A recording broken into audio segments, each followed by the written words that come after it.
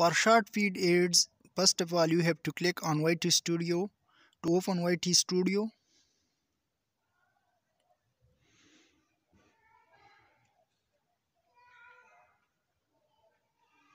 then you have to click on review and accept.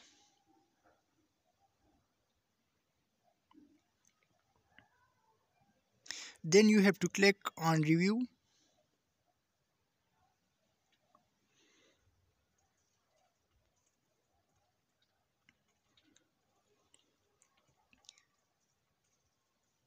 And then you have to click I accept the base terms and accept it.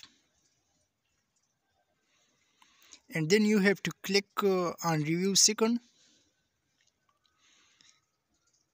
And you have to click I accept the watch page terms and accept it. So you have to submit it.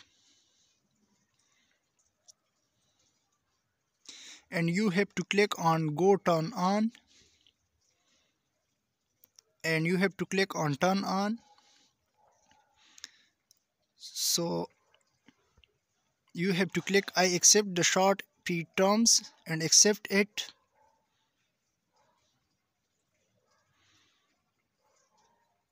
So your work is done.